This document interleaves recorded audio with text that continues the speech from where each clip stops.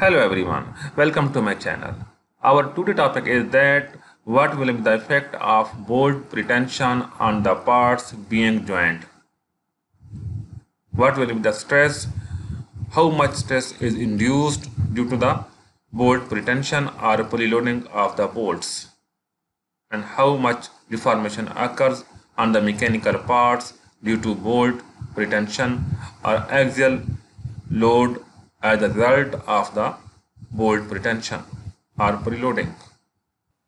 So first of all, we will make a simple part in SolidWorks. Open SolidWorks and make a simple part on the front plane. Draw a central rectangle. The length of rectangle is 200 millimeter and its height is 100 millimeter. Exit from sketch now and make a simple thin extrude with thickness 5 millimeter and the depth is 70 millimeter. Okay, then create a hole on this face. Draw a circle of diameter 20 millimeter. This hole will be used for bolt. Make a simple extrude cut with through all boundary conditions. So we have completed our model. Now it's time to enter in the simulation. Click on the simulation tab and create a new study, that is bolt pretension analysis. Okay. First of all, define the material for this part, that is simple plain carbon steel. And for connections, right click on connections and select the bolt.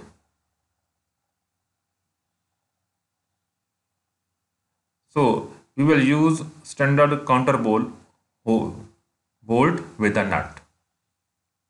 Select the top edge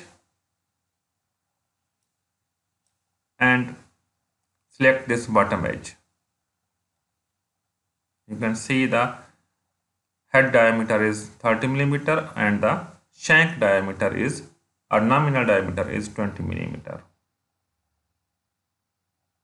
So bolt material is alloy steel. You can make custom or customize this material.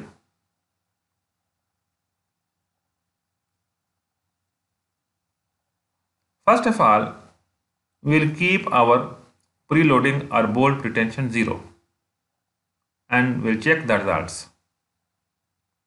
Okay. So you can see the bolt has been added. Bolt and nut has been added to this part. Now apply a fixed geometry conditions.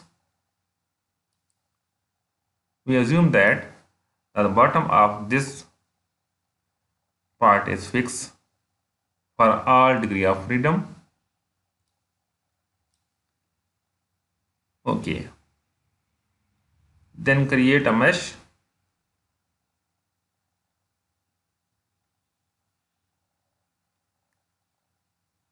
Please subscribe our channel, and if you have any query, you can ask us in comment sections. So mesh has been created now. So it's time to run the simulation study.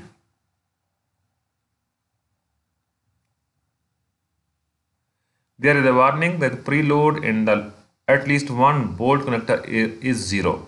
Do you wish to continue? Yes. Contact is not defined for bolt connection. Do you wish to continue? Yes.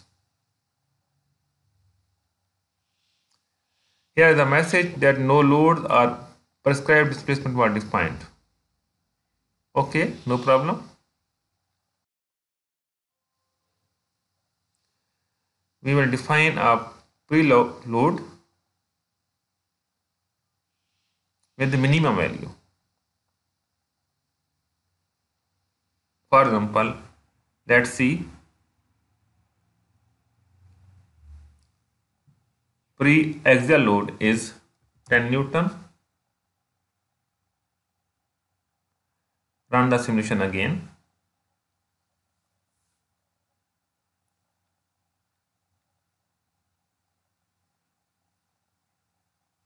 Yes.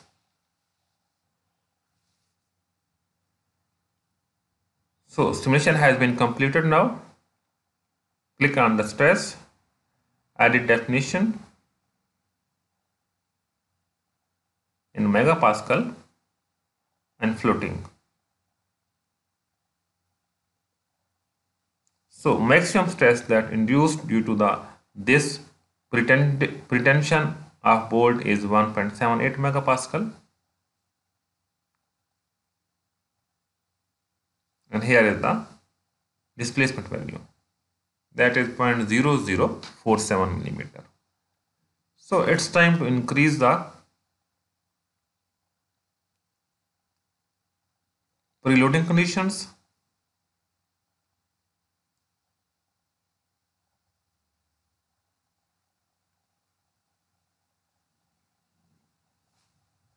Apply the load of 1000 Newton and run the. You can also define the connections, local interactions for the bolt. Automatically find local interactions.